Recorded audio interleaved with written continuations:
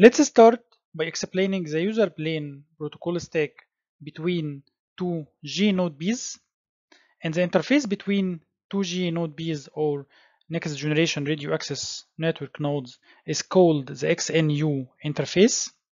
So the user plane protocol stack on the XN interface is shown on the diagram, and you can see that the transport network layer is built on IP transport, and the GTPU layer is on top of UDP IP, which is carrying the user plane BDUs.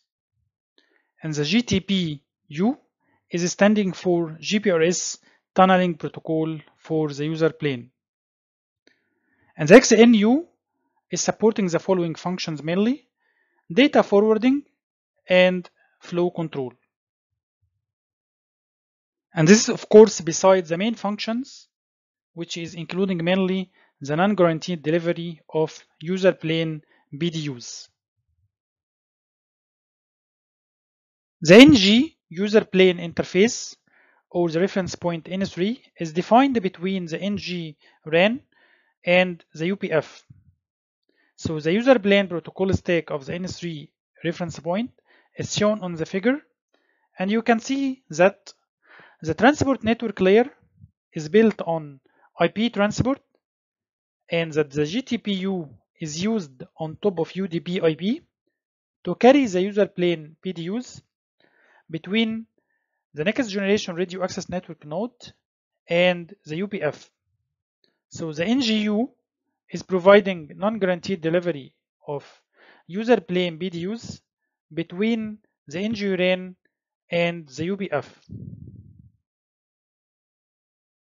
Here we can see the protocol stack between the UPF and the SMF, and you can see that the transport network layer is built on IP transport, and GTPU layer is used on top of UDP IP layer, and it is used for managing the user equipment's BDU or protocol data unit different sessions.